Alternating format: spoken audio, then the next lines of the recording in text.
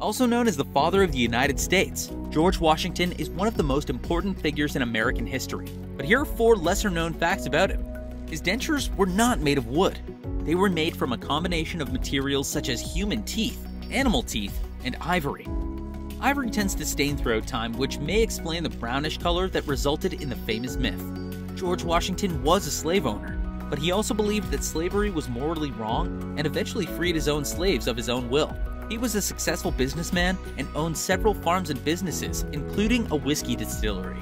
He was one of the first people in America to grow hemp. That's right, he was that ahead of his time.